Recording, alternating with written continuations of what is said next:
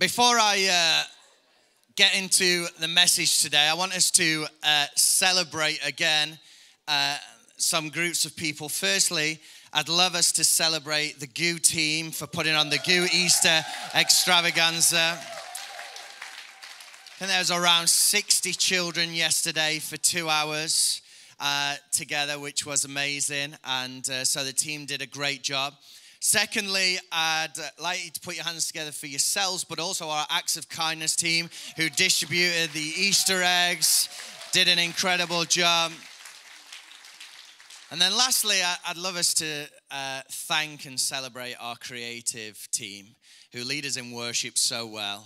And just Good Friday and even this morning just have done an incredible job. And so I can't wait till they get back up after this message and lead us again. So come on, let's celebrate all those guys. Lighting, sound, guys in the back doing an incredible job. Okay. If you could go back in history and see a certain moment, what would it be? What would that moment be? What would that moment be in history? Because there's something powerful about seeing. I was thinking about this as I was preparing, and the obvious answer for myself, being a little bit mad on football, was when England won the World Cup in 1966. And it wasn't that I wanted to relive it on TV and hear the famous commentary, "They think it's all over." It is. Thank you. But it was that I would be at Wembley Stadium the moment Jeff Hurst put the ball in the back of the net, and to just be there and to see it and to be part of it would have been something incredible. And there's something powerful about seeing. But have you ever been in a place where you would have loved to have been invited? You'd love to have been invited to something. You'd love to have been invited to come and see. You'd love to have been invited, but maybe there was a moment you were never invited. Well, last week, our local football team, Chesterfield, won promotion to the Football League. Andy Phantom has been on his knees in front of God every single morning for the whole season, praying for it. But we were there and we got to experience this incredible moment. 5 minutes before the end of the game, we were already on the pitch. Not quite on the pitch, but we were ready to run onto the pitch. The final whistle went and we ran onto the pitch. We were celebrating with the players and thousands of people ran onto the pitch. Then they had to get us off of the pitch to deliver the trophy. And so then they present the trophy, the team start walking around, then we enter the pitch again because it was like, you just can't hold us back, we're going to celebrate this. And I got to live this moment with my son Zion, who loves football as much as me. Every single waking moment he's got a football, kicking it around the house, much to Debbie's disgust. And all of this, but we've been following Chesterfield all season, and Zion loves taking selfies with players. And so there's a moment a player came off after being subbed off, and they have to now go off at like the nearest point, and so that was near us, and this player is Ollie Banks, and he's walking around, and Zion decides he's going to get up out of his seat, walk to the front and take a selfie. And then he comes back to the seat and he shows us the selfie, and we are all laughing because this is the selfie.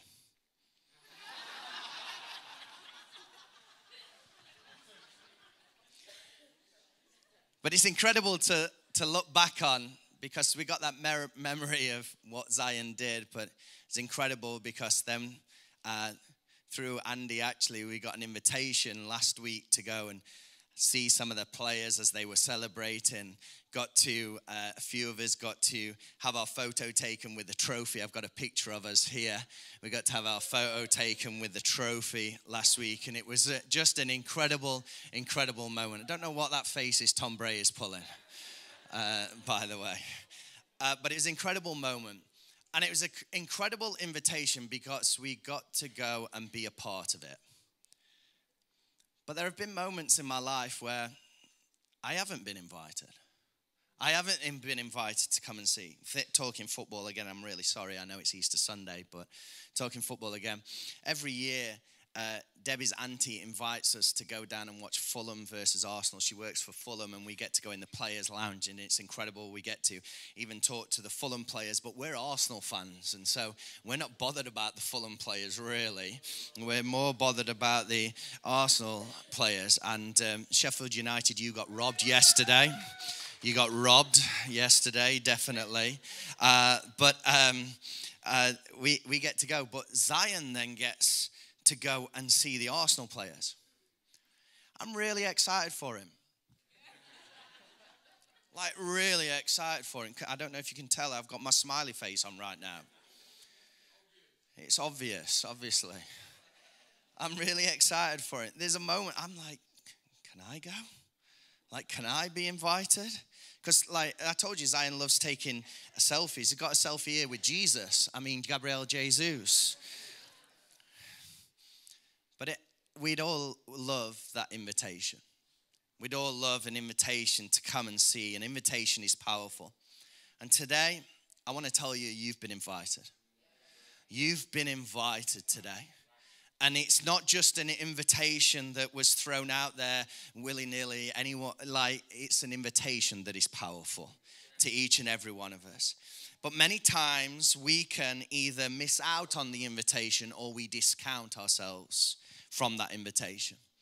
So Matthew 28 verses 1 to 10. Read it together. It says this: after the Sabbath at dawn on the first day of the week, Mary Magdalene and the other Mary went to look at the tomb. There was a violent earthquake, for an angel of the Lord came down from heaven and, going to the tomb, rolled back the stone and sat on it. His appearance was like lightning and his clothes were white as snow. The guards were so afraid of him that they shook and became like dead men. The angel said to the woman, "Do not be afraid, for I know that you are looking for Jesus who was crucified. He is not here. He has risen, just as he said. Come and see the place where he lay. Come and see the place where he lay.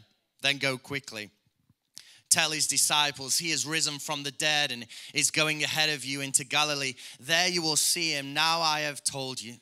So the women hurried away from the tomb, afraid yet filled with joy, and ran to tell his disciples. Suddenly, Jesus met them. "Greetings," he said. They came to him, clasped his feet, and worshipped him. Then Jesus said to them, "Do not be afraid. Go and tell my brothers to go to Galilee. There they will see him." It's these three words that I want to speak from today. And it's these three words that are in verse 6. Come and see.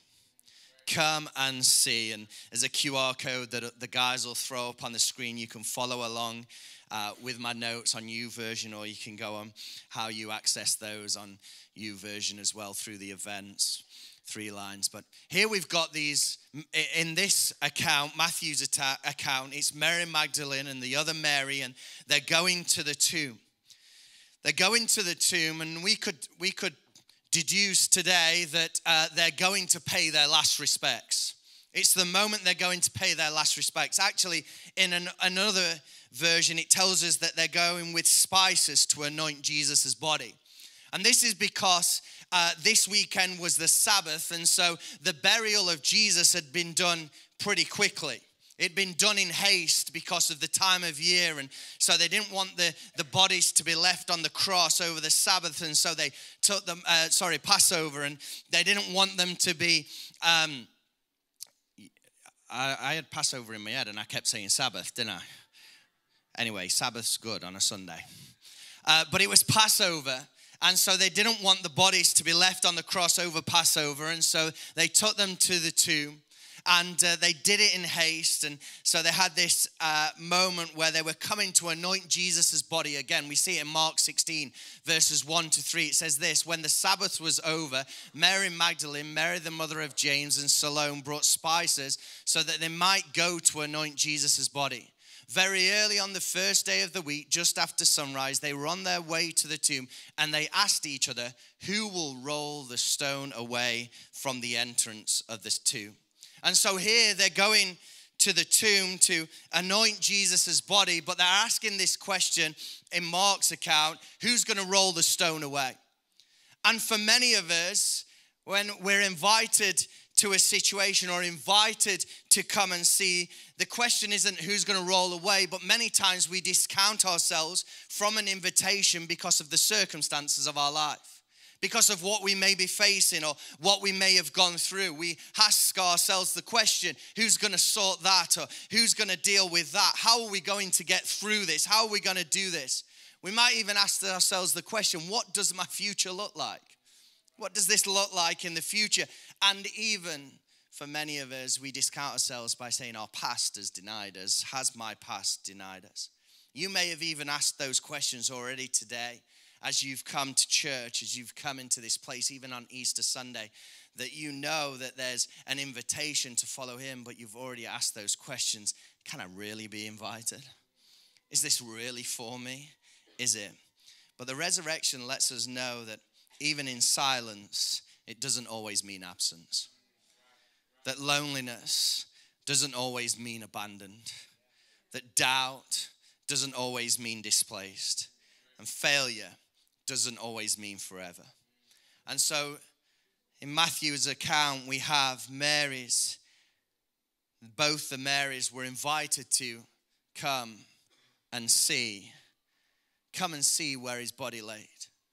Come and see. And today, you are invited to come and see. On this Easter Sunday, this celebration of Jesus, on this very day, you are invited to come and see. And I believe there's 3 things that we're invited to come and see. The first thing is this: you're invited to come and see what he's done. What he's done. For any parents in the place, there's that moment that you dread, where maybe the house goes silent, especially when you got multiple kids. We got 3 boys, and all of a sudden it goes silent in the house, and you're like, oh no, what's going off? And then you get the shout. Maybe it's Dad, or if it's Zion, shout to me, bro. Not your bro. Bro, come and see what Jude's done. 98% of the time, it's not good. 2% of the time, it's good. And you get this moment of come and see what he's done, and that's usually negative. But in verse 6, it tells us what Jesus has done. It's the invitation. It says he's not here. He has risen just as he said. Come and see the place where he lay. What Jesus has done. I love this phrase, just as he said. That this is what Jesus had said. They'd heard it. They knew what Jesus was going to say. Jesus had told them what he was doing. And yet even in this moment, they still don't get it. They still don't get what Jesus is doing. I don't know if you've ever had someone tell you something, but you didn't have a place for it. Wives, do not nudge your husbands right now. Because Debbie's more guilty of this than me. Even recently, in our house, we have had conversations that Debbie has then forgotten. Nathan, when did you open the Greek yogurt? We're so posh in our house. When did you open the Greek yogurt? Because I need it for dinner. Debbie, we had this conversation. I asked you, do you need the Greek yogurt for dinner? And she said, no, we need the hummus, not the Greek yogurt for dinner. Oh, yeah, but I do need the Greek yogurt, so when did you open it? Have you ever had those moments where you've had a conversation, someone's told you something, but you can't remember, and then you remember the context? Then you remember the context, and you remember what has happened. Well, in the midst of Jesus' death, in the midst of the grief, in the midst of the feeling of maybe it was all a waste, following Jesus for this many years, in the midst of the questions of how do we go forward, the Marys had forgotten what Jesus had told them. They'd forgotten, even the disciples had forgotten. Maybe they were even asking the question, what does the future look like for us? They'd forgotten what he'd said. That's not just exclusive to the 2 Marys in this situation, but we do the same. In the midst of our chaos, in the midst of our circumstances, even just in the midst of daily life, we forget the promises that God has for us. We forget what God has done in our lives. We forget what He's done every single moment. We can even forget. We come on a weekend like this and we remember the cross, and we take our time and we remember the cross, and we come on a Sunday and we're full of celebration because the tomb is empty. We're remembering Easter Sunday, rightly so. But we should be like that every single day because He's done it. Not just for a special Sunday, He's done it for your Monday. And He's done it for your Tuesday. He's done it so you can have life. We forget His victory. We can forget when He pulled us through. We can forget all of that in the midst of daily life. But I want to remind us today of what He's done. What He's done. Psalm 98 and verse 1. New Living Translation says this: sing a new song to the Lord, for He has done wonderful deeds. His right hand has won a mighty victory. His holy arm has shown His saving power. This is what He has done. Death has no sting anymore. Death has no sting. And whoever you are, wherever you find yourself, this is what He's done. He's invited you to come and see what He's done. He's invited you into the family. He's invited you, and whatever it looks like, this is for all people, for every single one of us. But I love this because there's this, it's the two Marys. And one of them is Mary Magdalene. And that basically just means Mary of a place called Magdala. And Mary Magdalene is at the tomb, and she's invited to come and see where Jesus lay. But for many of us, we don't know her past.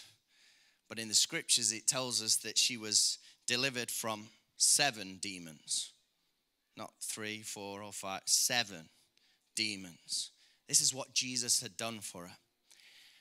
You know, some scholars say she may have been a prostitute. Some say she was into all kind of things. But no matter her past, she was invited to come and see what Jesus had done. No matter what happened, she invited to come and see. Jesus brought about victory. Jesus brought about a deliverance. He's done the same for me, and He's done the same for you today. And the invitation today is to come and see what He's done. Come and see the victory that He's won. Come and see. This is for you to come and see. He invited Mary Magdalene, the first one who came to the tomb, to come and see where His body lay. He's risen. He's not here. The first person to receive that news, she had 7 demons in her past. I don't know, because our world would have cancelled her. But God doesn't. Whoever you are, wherever you find yourself today, you are invited to come and see what He's done through the resurrection. The resurrection has power. Come and see what He's done. The second thing is you're invited to come and see what He's doing. It tells us that the angel says He's going ahead of you into Galilee. He's going ahead of you into Galilee, and then you will see Him. There's more to come. Jesus is at work right now. You know, there's a great lyric I came up with, actually, and I think we should add it into a song, maybe called Waymaker. It says this: even when I don't feel it, you're working. Even when I don't feel it, you're working. Side note, there was... when I was leading youth, Hillsong United, I think it was, wrote a song called Go, or Giving It All Away, as it was rebranded. But I kind of got, I don't know how I got like early access to it. So I wrote out all the lyrics. And then I got all the youth guys and said, I've wrote this incredible song, guys. I've wrote this amazing song, and it goes like this. I've even got the tune. I've got everything to it. I've got it, and it goes like this: we're giving it all away. And they were like, "This is brilliant." It's amazing. I went, "I didn't write it, guys, but we need to do it." But even when I don't feel it, you're working. God's at work, and we're invited to come and see what He's doing. We're invited tonight. You are invited to come and see what He's doing through baptism. tonight, people are going to go from their old life to their new life. They're going to be brought into the family of God. You know, baptism tonight is not just a celebration of people going public with their faith. It's actually a moment where they become part of the family of believers. And so we get to be part of that and say, we're here, we are with you, we're celebrating with you, you are welcome into this place. And it's a moment where we get to come and see what he's doing. Isaiah 43 and verse 19 says this, see, I am doing a new thing. Now it springs up. Do you not perceive it? I am making a way in the wilderness and streams in the wasteland. Where there seems to be no way, he makes a way. That's what he does. Another great character in the story is Peter. And many of us know Peter because on that moment when the Holy Spirit falls, the church is born, and that moment, Peter gets up and preaches. But many of us will know his backstory in the moment around the cross. He denies Jesus 3 times. Denies Jesus 3 times. And yet, here's what Jesus does. He restores him. And look what I'm going to do. You see, Peter had been given a promise. His name was Simon beforehand. And yet there's a moment where Jesus says, who do you say I am? And Peter responds and says, you're the Messiah, the Son of God. And he says, no longer are you called Simon, I'm going to call you Peter. And on this rock I will build my church. Now, how many of us discount ourselves from what God is doing right now because of a moment of failure? Peter denied Jesus 3 times in that moment. I'm guessing he thought, well, he can't build the church on this rock anymore. But Jesus made a way. He's doing a new thing. He makes a way, even in the wilderness. He makes a way in our lives. One of the Christian artists I kind of listened to when I was growing up, there weren't many great ones, but one of them was called DC Talk. Anyone? Their best album was Jesus Freak. What will people do when they hear that I'm a Jew? I'll have to stop because of copyright on YouTube and everything. It's like so lightness. My favorite line in it is my favorite kind of section in that song. And sorry if this offends you, but it wasn't my lyrics. I didn't write these ones. I only wrote the ones I spoke about earlier. It goes, I've got to get it in my head now. I'm going to rap in a moment, so get ready, all right? It's going to blow your mind. I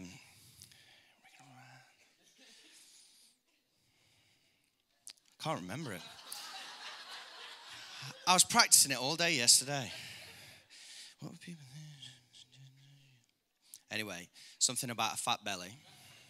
And it wriggled around like marmalade jelly. It took me a while to catch what it said, but it had to match the rhythm of his belly with my head. Jesus saves is what it raved in a typical tattoo green. He rode on a box in the middle of the city and he claimed he had a dream. Anyway, that was it. But whilst that was a good song, and you can go and listen to it and realize, Nathan, you should get a record contract and all of that, they had this really cheesy song called New Thing. And they were really cool because they spelled new thing, N-new, N-U, and then thing, thang, like in all capitals. And it like went, God is doing, I didn't realize I was going to sing this much in the message. God is doing a new thing. And it just kept going over and over again. And I was like, yeah, I don't like that one. That's so cheesy. But do you know what? God is doing a new thing. He's doing a new thing in your life. He's doing a new thing. There's new life for you. He's doing a new thing. He's making a way where there seems to be no way. And I want to encourage you today because it may look different to how it looked before. When they were following Jesus for 3 years, he's there, they're following him along, and it's like everything's great because Jesus is doing it all. They're watching Jesus perform incredible miracles. There's a moment where Jesus sends them out with authority. I love it, but they have the security that Jesus is there with them. They're seeing Jesus teach, and they're seeing thousands of people come and hear his teaching. They're seeing Jesus take 5 loaves and 2 fish and feed a multitude of people. They're seeing seeing all of this. And now he's going to do a new thing. But the new thing is he's not going to be there. They're going to be empowered by the Holy Spirit to take the message into the world. And so it may look different, but God is doing something in your life. God is at work in your life. And I want to encourage you today. Romans 8 and verse 28 says this, and we know that in all things God works for the good of those who love him, who have been called according to his purpose. He has a new purpose, a new passion, something greater than ever before. And he's doing something new in your life. And he's doing something in your life right now. And the promise is this, that no matter where you are, every single day, he's doing something. Lamentations 3, verses 22 to 23. Because of the Lord's great love, we are not consumed, for his compassions never fail. They are new every morning. The kids get it? They are new every morning. Great is your faithfulness. They are new every morning. Great is your faithfulness. This is you. You are invited to come and see today. You're invited not just to come and see what he's done, but you're invited to come and see what he's doing here and right now. I'm so thankful to be part of a church, Icon Church, that believes that God is at work. Every single time we meet, every single time in our connect groups, prayer meetings, wherever it is, we want to know and see what God is doing in people's lives. Today, after the service, here there'll be a prayer team. God's at work. God can bring about miracles. God can bring about breakthroughs. He can bring about a new thing in your life. This is for you. The resurrection shouts at us, you are invited to come and see what he's doing. And finally, the team are going to get back up. Come and see. You're invited to come and see what he's about to do. What he's about to do. You see, the resurrection isn't just for the past or even the present, just for the present, but it's for the future as well. The empty tomb tells us that there's a future. There's a future for each and every single one of us. It tells us that death is not the end.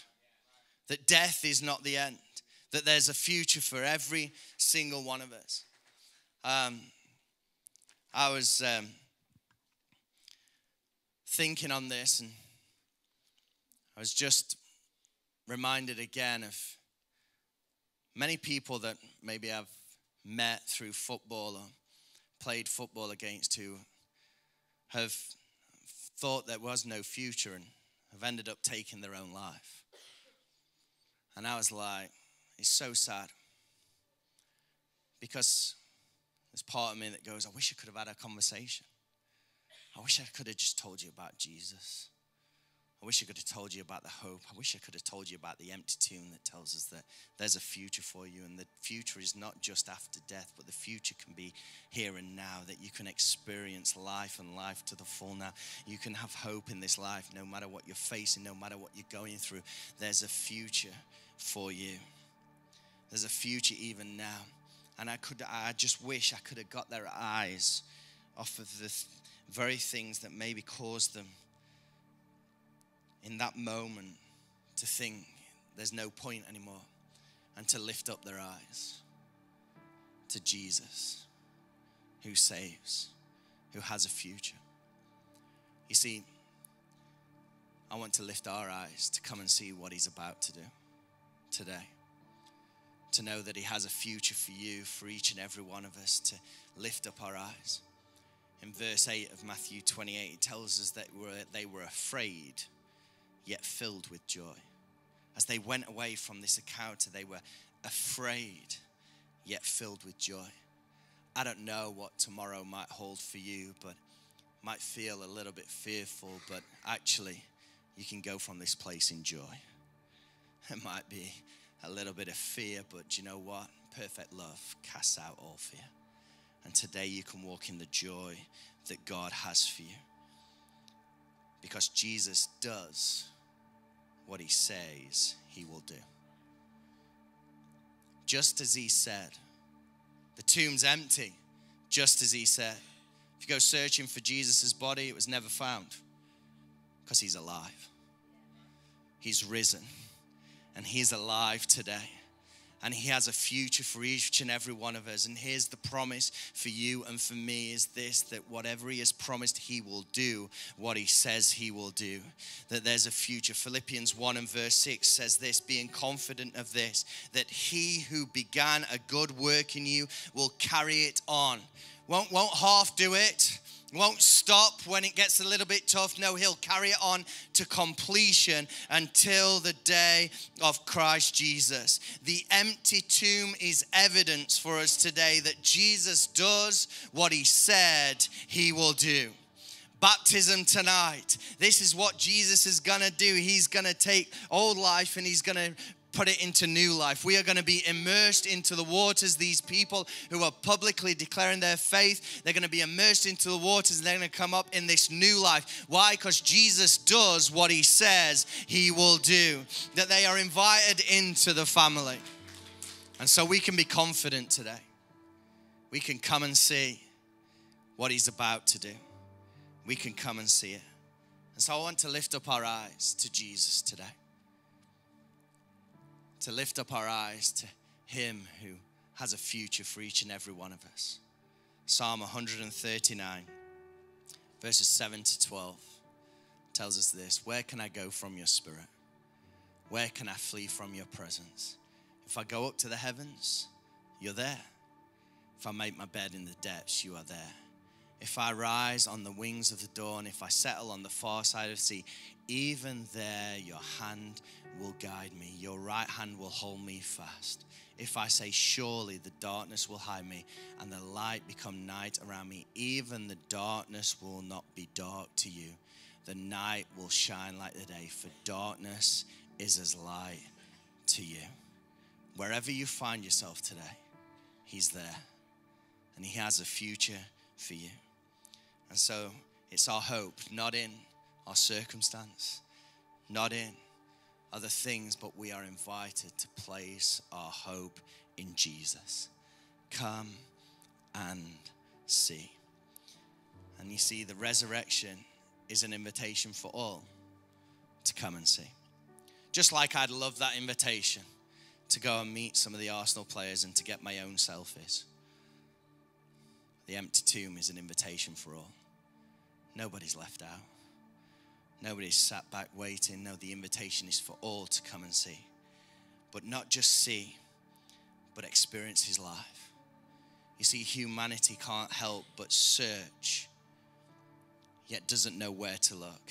And today is the day that we remember that Jesus rose again and proved that he is the one we are looking for he is the Savior. He is the solution. He is the cure to humanity's longing. He is risen today.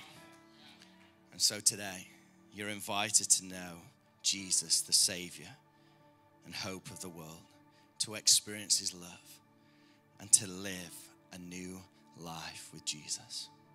So let's all stand in this place. And today I want to give you that invitation to come and see. Today I want to give you the invitation to know Jesus for the first time, or to know him again. Maybe you wandered away from that relationship, but today you're coming back and saying, I need to recommit my life to him. And so today we're going to just pray a simple prayer. It'll be this: Jesus, I give you my life. Jesus, I give you my life. So with every head bowed, every eye closed, you want to accept that invitation to know Jesus, whether for the first time or as a moment to come back into that relationship, knowing that he has invited you, knowing that the resurrection is that invitation for you to know him today. We're just going to pray that prayer. Jesus, I give you my life. So let's pray it after 3. 1, 2, 3. Jesus, I give you my life. If today you pray that prayer for the first time as a recommitment, I'd love you to just put your hand in the air so I can see you, so I can pray for you. Today you're saying yes to Jesus. Pray that prayer for the first time or as a recommitment. Just raise your hand right now. saying yes to him. Thank you, Jesus. Jesus, I thank you for every single person that is declaring that in their life. They're accepting that invitation to come and see. Pray that they would know your blessing, they would know your spirit, they would know you at work in their life. They would experience your love and your grace. And even right now, we, as your people, accept that invitation again to come and see. To come and see what you've done. To know that on that cross, you took us from the kingdom of darkness into the kingdom of light. That was a love supreme. That you took us from the kingdom of darkness into a kingdom of light. And today we walk in that freedom and that life that you have for us. Today we accept that invitation to come and see what you are doing right now. We believe even if we don't feel it, even if we can't see it, we know that you're at work in our lives. We thank you, God, Lord, over our prayers as we pray for other people that you're at work in their lives. We lift up our family, our friends, the people who don't know you, Jesus. And we pray, God, be at work in their lives. We believe you are doing more in the background than we can see in the foreground. And today, Jesus, we accept your invitation to come and see what you're about to do. You're doing something, but you're about to do something even greater. We declare that, God, that you are a good God who carries things on to completion. And you are a God who does what he says he will do. And so we declare that over our lives. We declare that over our families. We declare that over us today. And we accept your invitation. And we declare today, Jesus, that you are risen, that you are alive, and that we put our trust in you. And so today, Jesus, again, we give you our lives. We declare that you are mighty, that you are powerful, and you deserve all the honor, all the glory, and all the praise. And everyone said, amen, amen. Come on, let's worship him together.